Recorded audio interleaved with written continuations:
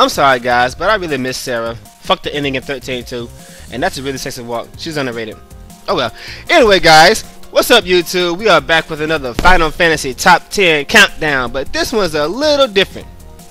We all know who the hardest Final Fantasy bosses are. A very important element in Final Fantasy is item collecting. Some people are completionists and they want to get every item in the game. However, there are a few things in this series that are quite frustrating to get your hands on. So allow me to share with you the ones I find the most frustrating. Note that these are useful items.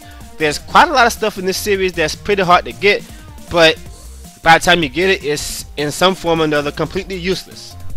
The Wormhill Blade is a perfect example.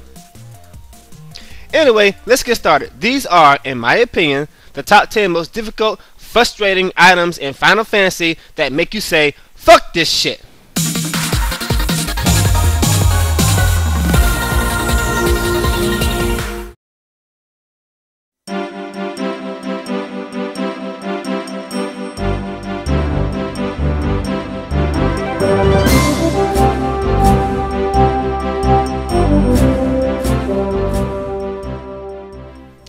In all honesty, the only reason why Blitzball is in this video is because if I leave it out, half of you are gonna kick my ass. Apparently, nobody likes Blitzball, but to be honest, I love Blitzball. It's pretty fun. After playing the first unfair game against Luca Goers, most of you said, fuck Blitzball, I'm never playing it again. But unfortunately, without it, you cannot bring Walker to his full power. For starters, you can't even get his weapon until you start winning a few games. It'll probably take you maybe a full dedicated day, maybe a week depending on your life, to bring Walker's weapon to full power. Blitzball is not as hard as people think it is. You just need to hire the right people. There are 3 free agents in this game that will make this really easy. Lena, Shami, and Velucha. That's it! With these 3 girls, you can simply kick ass in Blitzball. You don't even need to go there with these 3 chicks.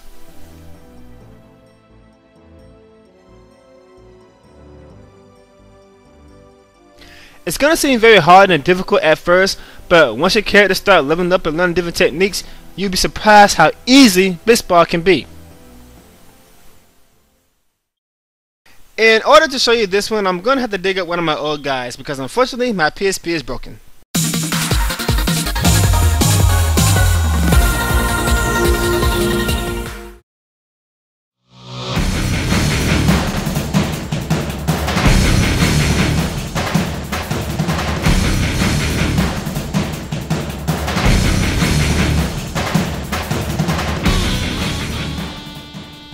The Gadget Shield in Final Fantasy VII Crisis Core is an item that pissed off a lot of people because it's so damn annoying to get. For starters, the only way to get this thing is from the magic pot. There's quite a lot of preparing to do before you even try to get your hands on this thing. Once all the preparations are made, you have to go to a certain stage, which is one of the hardest stages in the game, unfortunately. The first 3 commands are very easy. It's the last one that you need to worry about. I took a slash. It's all about luck. Now, thanks to Cicynate, this can be manipulated just a little bit. But it's still going to annoy the hell out of you.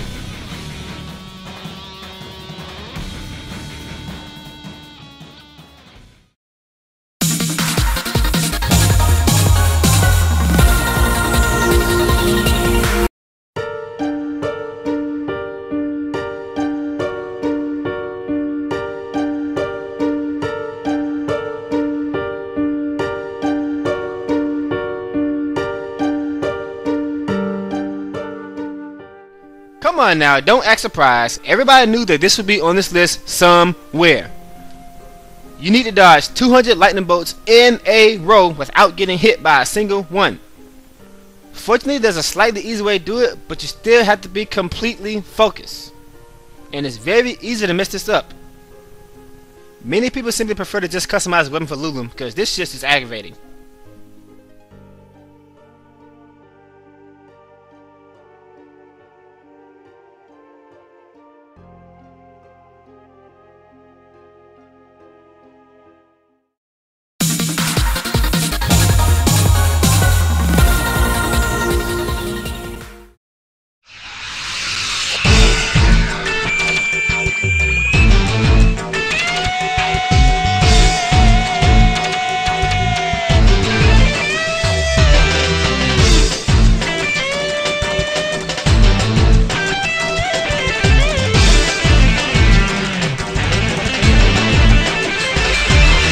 Unfortunately, guys, I don't have this one on film because I don't think I'll ever get this shit.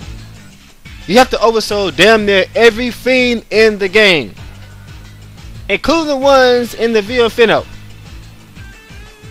So, yeah, I think I'll pass on this one. There's another way to do break hit point limit and break damage limit. Not only that, but you really don't need it that much, especially when you have things like catnip.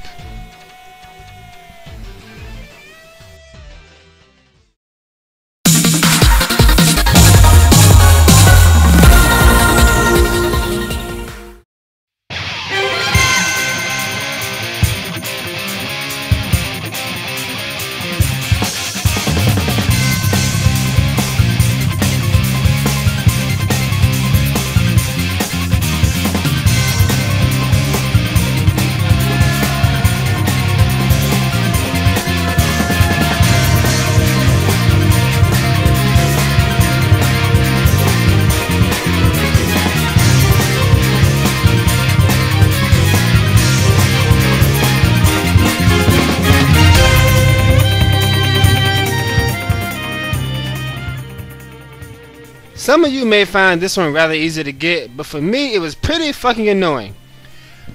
Now normally something like this wouldn't have any practical use, but the thing about 13.2 is that it has a lot of replay value with all the different monsters and different combinations that you can do. The main reason for getting this thing is so that you can quickly farm those power crystals and potent crystals and mana crystals and so on and so forth in the Arclight step. Some people want to raise all the best monsters. In your case, you're going to need a lot of these things.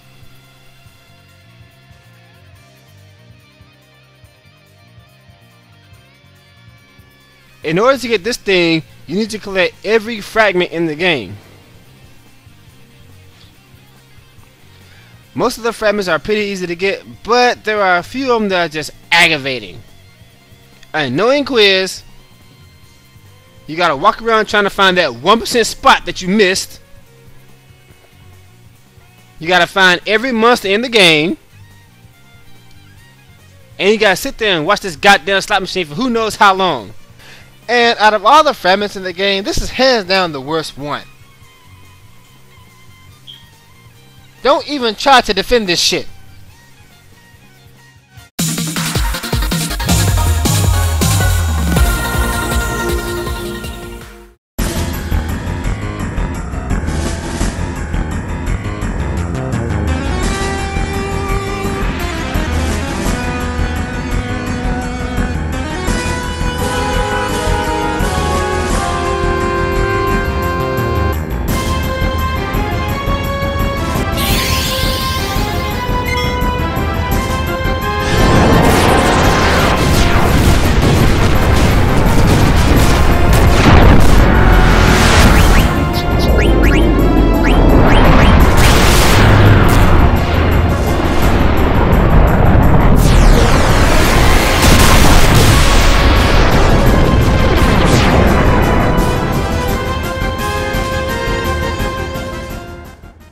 Before we get to number 5, let's take a brief intermission and review on just why Ozma is the hardest boss in Final Fantasy. Think about all of the super bosses you've faced in this series. Just think for a minute. You get in those fights and you just know you're gonna win. You got all the best items, all the best equipment, all the best abilities, you have maximum hit points, maximum level, you just know that you're gonna kick this boss's ass. This boss has absolutely no chance in hell of beating you. There are only 2 bosses that break this rule, Chak and Ozma. Unfortunately, in Final Fantasy IX, there is no combination known as Catnip Gunner Mode. The thing that separates Ozma from any other boss in Final Fantasy is the fact that the fight is completely luck based. You don't know if you're gonna win or not. You have to end this fight praying for a victory. It does not matter how strong you are, what level you are, what gear you use, this guy can completely wipe you out in a few turns before you get a chance to do anything.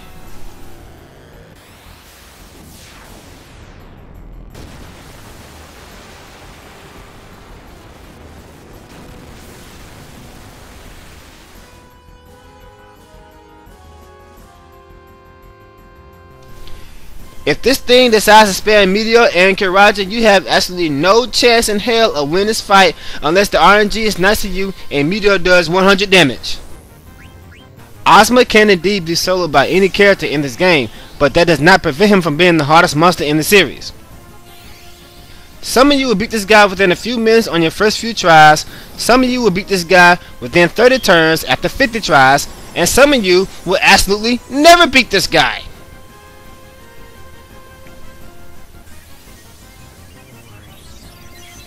Now that we got this out of the way, let's move on.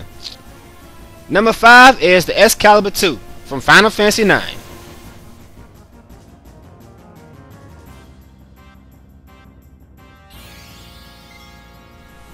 There's a really good reason why I decided to put this one as number 5, which is directly in the middle. Because I've never tried to get it before. I've only played Final Fantasy IX one time, but I already know that this needs to be on this list somewhere. Apparently, from what I've been told, you have to reach the last level within 12 hours to get your hands on this thing.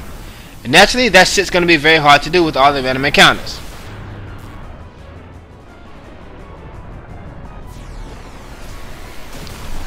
The Excalibur 2 is the strongest weapon in the game, and you can still fight bosses after getting it. But apparently, Steiner can do 9,000 damage just fine without it. Not only that, but you probably have to skip half the things in the game to get it. Finally, apparently, in order to get this thing, a really important element is getting the Maze Masher at the beginning of the game. Which unfortunately means a rare steal from a boss. Fuck that shit. Fuck that. There isn't too much I can say about this because I've never tried to get it before, so I just put it as number 5. I'll let you guys tell me where this thing should be on this list.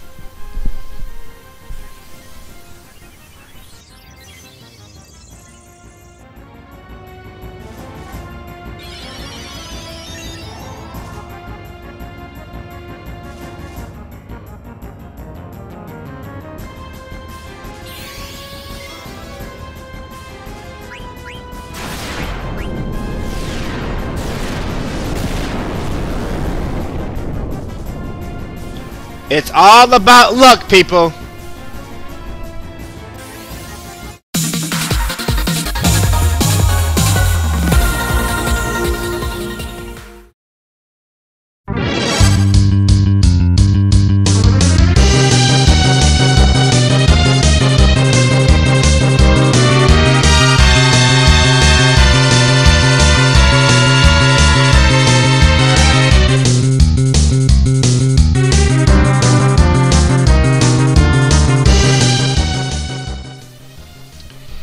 Final Fantasy IV DS has a lot, and I mean a lot, of rare items. But in most cases, there are only 2 of them that you really care about. The Adamant Armor, naturally, and the Onion Sword. Believe it or not, the Onion Sword is actually a lot harder to get than the Adamant Armor, because you only fight 1 red dragon at a time. Fortunately, you can call this thing anytime you want to with the Siren. The monsters in the DS version have been completely souped up. As far as number of monsters go, the red dragon is the toughest of the bunch.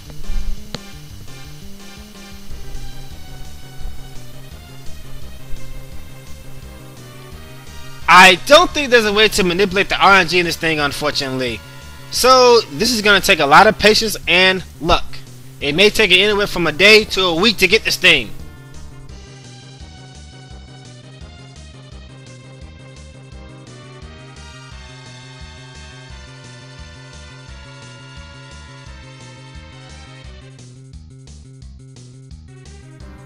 It took me a long time to collect all this shit.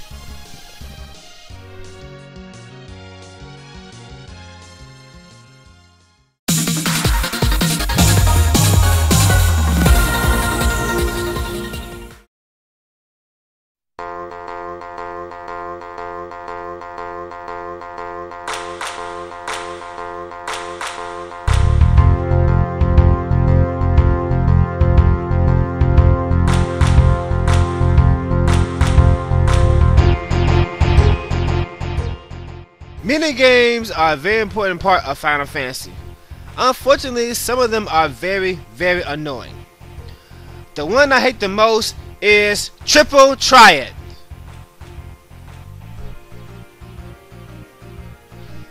It's not too bad at first, and it's actually kind of fun.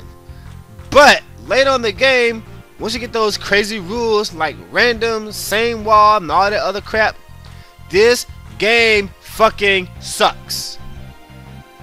Which is very unfortunate because there are a few cards that can only be won by playing this game.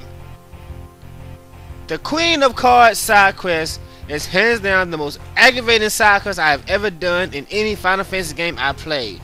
This side quest will have you resetting the game over and over and over and over again.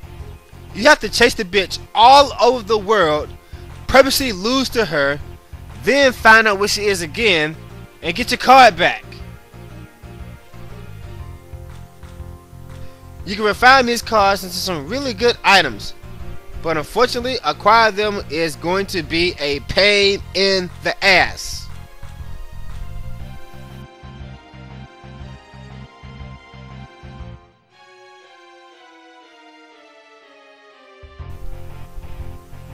Take my advice, stay the fuck away from this side quest.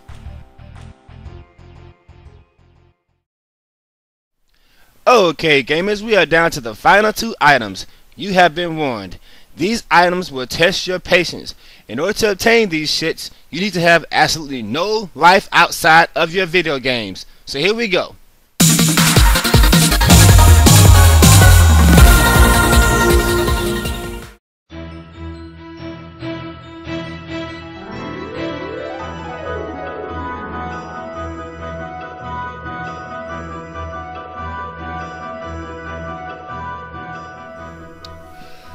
Final Fantasy XII is tied with 10 as my favorite Final Fantasy game of all time. Unfortunately, there is one thing that I have to complain about. Getting rare items in this game is a bitch. Half of the items in this game belong on this list by themselves. Unfortunately, it would have been extremely unfair to have one movie featuring nothing but Final Fantasy XII. So therefore, we're just gonna say all rare items in Final Fantasy XII is number 2. I'm telling you right now, if you haven't played this game before, you have been warned. Collecting rare items in Final Fantasy XII is a major pain in the ass. It's even worse in the international version. Fortunately, there's a way to manipulate this chest, and after enough practice, it's kinda easy to get. So, number 2 is all of the rare items in Final Fantasy XII. However, there's one that really needs to be discussed.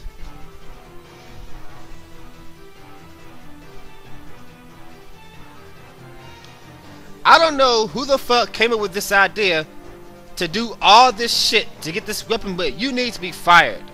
You gotta take rare items, combine them with other rare items to make one rare item. Then you need to make that rare item 3 times. Then you gotta do that 2 more times for 3 other rare items. Then you gotta combine those 3 rare items to make one sword. Then you gotta cover 600,000 gil. For most of you, when you first saw what you had to do to get this thing, you said, fuck it, I'll settle for an ultimate blade. I almost did the same thing, but I said no, I want that sword.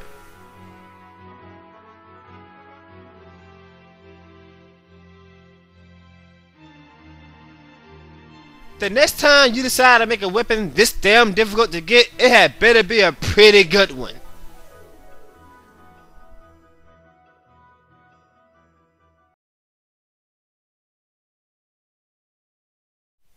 Alright guys, the time has finally arrived. So, what can possibly be worse than the rare items in Final Fantasy XII?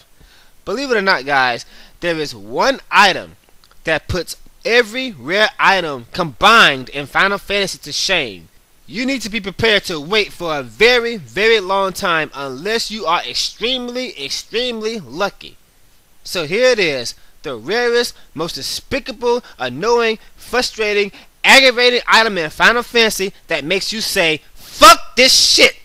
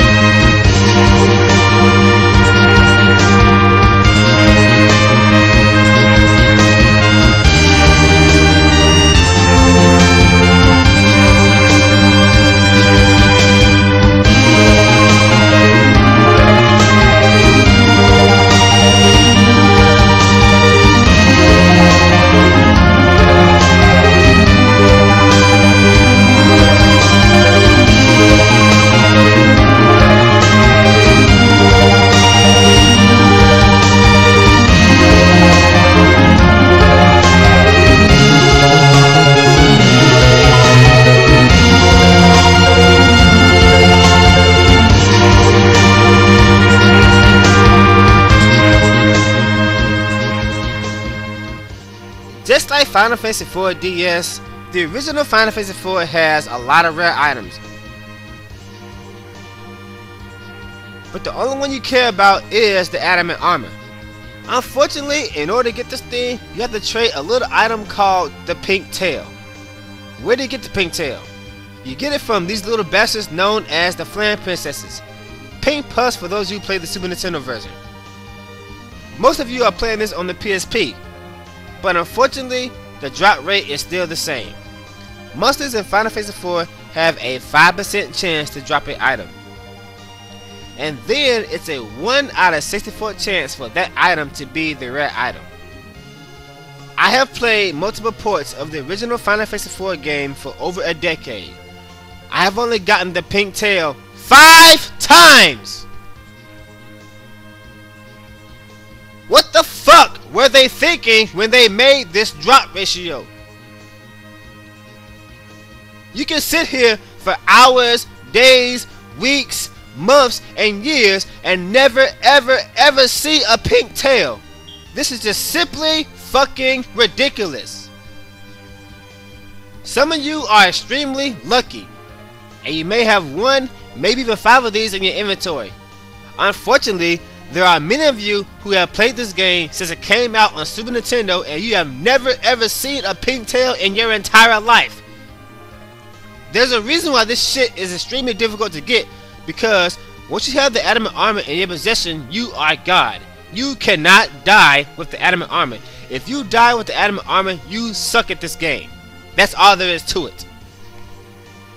If you thought this shit was hard to get in the DS version, don't even think about trying to get it in the original version.